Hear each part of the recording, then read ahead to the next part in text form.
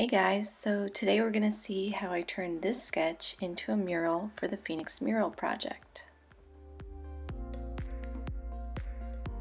I'm here at my mural wall.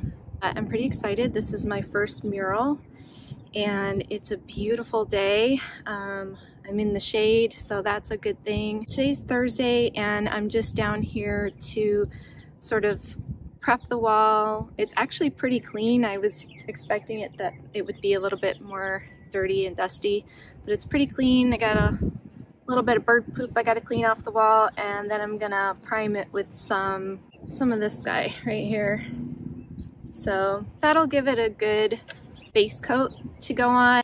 Wish me luck, and then I'll be down here in a couple of days to do the actual design on the wall. I brought down some so I can see, which ones are gonna look best in this area, but it's going to be mainly shades of blue and turquoise and shades of terracotta.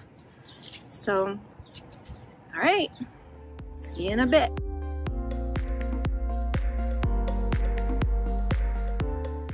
The Phoenix Mural Project was founded by ASU professor Danielle Fouché as an archive of existing mural art in Phoenix.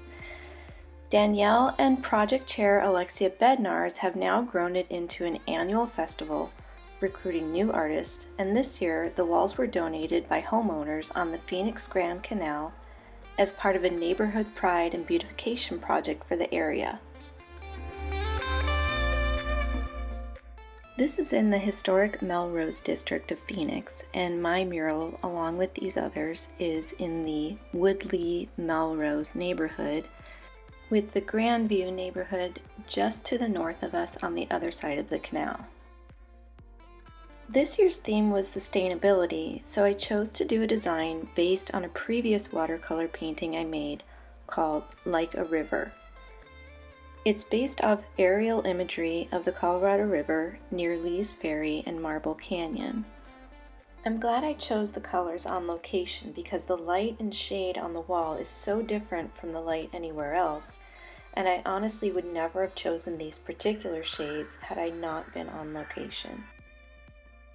The colors I chose for the mural are much more bold and bright than my original painting because I really wanted it to be eye-catching and make an impact. The Colorado River feeds our canal system and is the vital source of water for Phoenix and much of Arizona, so I figured it fit perfectly into the theme of sustainability.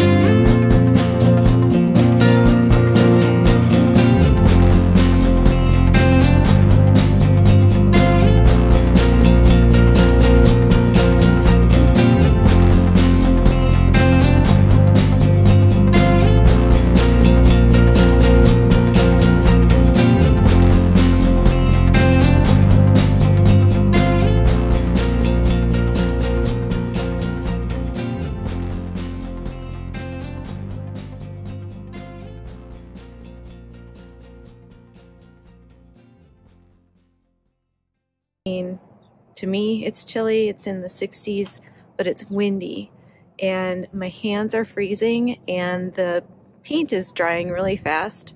And some of the colors are, for whatever reason, a lot thicker and heavier than the other colors. So like the thicker paint with this wind it's getting really gummy, and